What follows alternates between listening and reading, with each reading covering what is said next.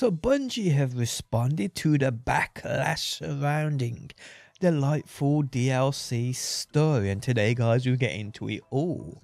How's it going people? My name is DPJ, and if you do enjoy the video, leaving a like really helps out, and if you like what you see and want to see more, be sure to subscribe.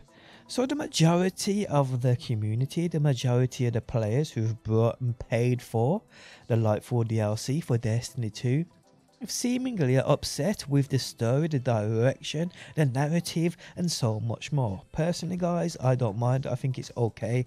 I am out of touch with the story when it comes to Destiny because I've had that much of a break, but the majority seem to be upset. The majority are disappointed. The majority are not happy with what we got with the Lightfall DLC, and Bungie have responded within the latest twab. Now if you guys want to read through the entire twab, you'll find that link down below. Those days for me are long gone. We'll sit here for hours struggling to read what they put out in the twab, but in regards to the story, they have responded and they state with the story has just begun. We know there are still plenty of questions left unanswered at the end of Lightfall's campaign that you're all eagerly awaiting answers to. As the events of Season of Defiance get into full swing this week, know that this is just the beginning of the next year of storytelling that will connect the events of Lightfall and the final shape.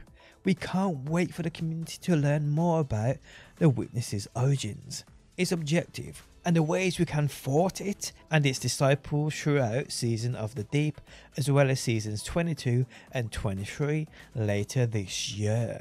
So yes guys, it seems as though Bungie are well aware of the community's upset in regards to the Lightfall's DLC story. Day one is all I saw all over social media.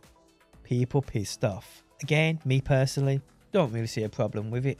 Nimbus is a bit of a pain in the ass, but other than that, I ain't really had any major problems with it.